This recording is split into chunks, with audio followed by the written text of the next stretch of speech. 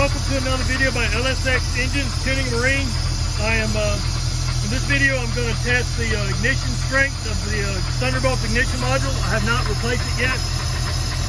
I've got this spark tester device that I have not installed yet, and the engine's running right now. It's just a tad rough if you ask me, but I'm going to show that when I put this spark test device, it won't even start, or barely start, and sputters and everything. So I believe the spark is very weak, and after I put in the new Delco distributor, I believe the inserts of this device, it'll show that it'll be much stronger.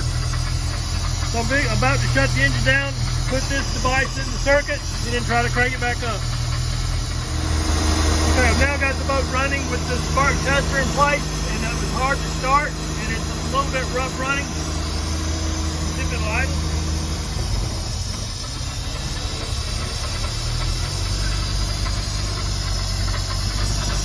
It's running, but it's running very rough. I'm now going to shut it back down and see if I can open up the gap and start it back up. Okay, this is the third test, and I've backed the gap out. The first test was with this device not installed at all. The second test was with it installed with the tip, that tip right there, all the way touching that gold piece. So it's practically no gap to jump. It was a little bit hard to start, and it was running rough. Now I've backed it off to the first the first white notch, and we'll see if it'll start and see if it'll run. Okay, now continuing with the third test. It's running, but it was very hard to start. See a spark jumping in there, but it's not a very bright. Let's slow it down to an idle.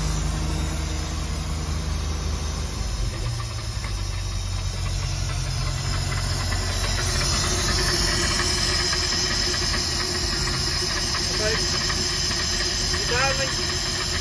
I'm going to do a fourth test, and we'll back it out a little bit more. So this is now the fourth test. I've got the gap set at about the middle of the S. It was very hard to start. It almost didn't want to start. See it die right there?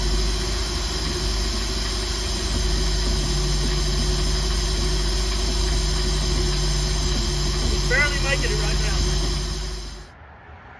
All right, that was the last test, the fourth test. I'm not going to set it any wider because I don't think it'll even try to start. I don't want to do any more potential damage or anything like that, so there's no point going further. It definitely has an effect on it.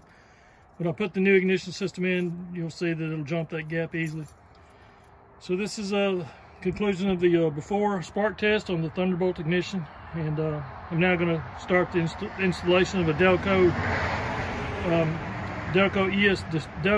EST Ignition system to replace the Thunderbolt system.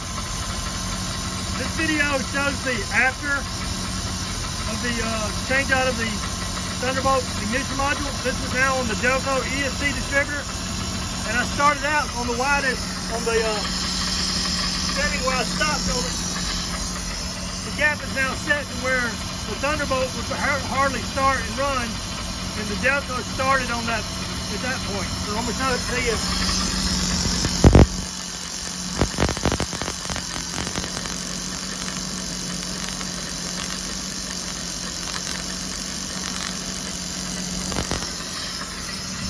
Okay, so it's firing on the dash just after E. It's firing on the dash just after E. I'm going to adjust it again and make it even wider out past E, see if we can get it started on that. This video shows the after of the change out of the Thunderbolt Ignition module. This is now on the Delco EST distributor, and I started out on the widest, on the setting where I stopped on it. The gap is now set to where the Thunderbolt would hardly start and run, and the Delco started on that at that point. So I'm going to show it to you.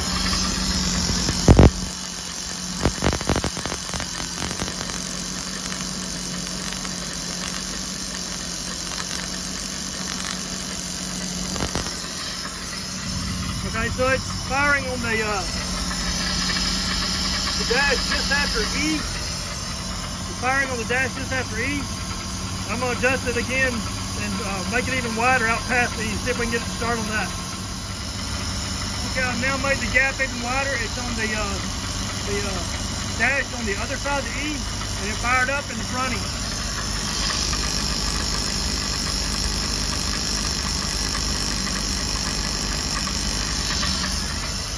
It's missing a few sparks every now and then, but it's fired up and it's running.